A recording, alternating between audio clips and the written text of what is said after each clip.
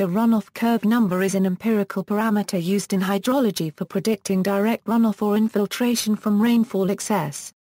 The curve number method was developed by the USDA Natural Resources Conservation Service, which was formerly called the Soil Conservation Service or SCS. The number is still popularly known as a SCS runoff curve number in the literature. The runoff curve number was developed from an empirical analysis of runoff from small catchments and hillslope plots monitored by the USDA. It is widely used and is an efficient method for determining the approximate amount of direct runoff from a rainfall event in a particular area. The runoff curve number is based on the area's hydrologic soil group, land use, treatment and hydrologic condition. References, such as from USDA, indicate the runoff curve numbers for characteristic land cover descriptions and a hydrologic soil group. The runoff equation is: where is runoff, is rainfall, is the potential maximum soil moisture retention after runoff begins, is the initial abstraction, or the amount of water before runoff, such as infiltration, or rainfall interception by vegetation. Historically, it has generally been assumed that, although more recent research has found that may be a more appropriate and accurate relationship.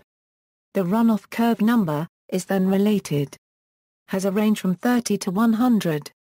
Lower numbers indicate low runoff potential while larger numbers are for increasing runoff potential. The lower the curve number, the more permeable the soil is. As can be seen in the curve number equation, runoff cannot begin until the initial abstraction has been met. It is important to note that the curve number methodology is an event-based calculation, and should not be used for a single annual rainfall value, as this will incorrectly miss the effects of antecedent moisture and the necessity of an initial abstraction threshold. Curve number selection: the NRCS curve number is related to soil type, soil infiltration capability, land use, and the depth of the seasonal high water table. To account for different soils' ability to infiltrate, NRCS has divided soils into 4 hydrologic soil groups. They are defined as follows. HSG Group A, soils with high infiltration rates even when thoroughly wetted. These consist chiefly of deep, well-drained sands and gravels. These soils have a high rate of water transmission. HSG Group B, soils with moderate infiltration rates when thoroughly wetted. These consist chiefly of soils that are moderately deep to deep, moderately well-drained to well-drained with moderately fine to moderately coarse textures. These soils have a moderate rate of water transmission.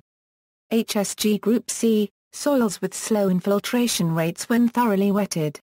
These consist chiefly of soils with a layer that impedes downward movement of water or soils with moderately fine to fine textures. These soils have a slow rate of water transmission. HSG Group D, soils with very slow infiltration rates when thoroughly wetted. These consist chiefly of clay soils with a high swelling potential, soils with a permanent high water table, soils with a clay pan or clay layer at or near the surface, and shallow soils over nearly impervious materials. These soils have a very slow rate of water transmission. Selection of a hydrologic soil group should be done based on measured infiltration rates, soil survey, or judgment from a qualified soil science or geotechnical professional. The table below presents curve numbers for antecedent soil moisture condition 2. To alter the curve number based on moisture condition or other parameters, see the CN adjustment section. Runoff curve numbers equals. Curve number adjustments: runoff is affected by the soil moisture before a precipitation event, or the antecedent moisture condition. A curve number, as calculated above, may also be termed AMC2 or average soil moisture.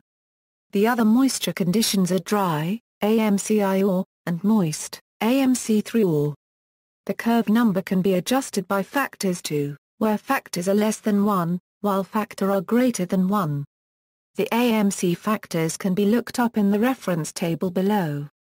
Find the CN value for AMC2 and multiply it by the adjustment factor based on the actual AMC to determine the adjusted curve number. Adjustments to select curve number for soil moisture conditions Initial abstraction ratio adjustment The relationship was derived from the study of many small, experimental watersheds. Since the history and documentation of this relationship are relatively obscure, more recent analysis used model fitting methods to determine the ratio of to with hundreds of rainfall runoff data from numerous U.S. watersheds. In the model fitting done by Hawkins al. found that the ratio of to varies from storm to storm and watershed to watershed and that the assumption of is usually high. More than 90% of ratios were less than 0.2. Based on this study, use of ratios of 0.05 rather than the commonly used value of 0.20 would seem more appropriate. Thus, the CN runoff equation becomes. In this equation, note that the values of are not the same as the one used in estimating direct runoff with a ratio of 0.20, because 5% of the storage is assumed to be the initial abstraction, not 20%. The relationship between and was obtained from model fitting results, giving the relationship. The user, then, must do the following to use the adjusted 0.05 initial abstraction ratio. Use the traditional tables of curve numbers to select the value appropriate for your watershed. Calculate using the traditional equation. Convert this S value to using the relationship above. Calculate the runoff depth using the CN runoff equation above. See also, hydrological modeling, runoff model. References. External links, SCS Trail 55 Peak Discharge and Runoff Calculator, Curve Number Calculator Online Free Curve Number Calculator, Introduction to SCS Runoff Curve Number Method.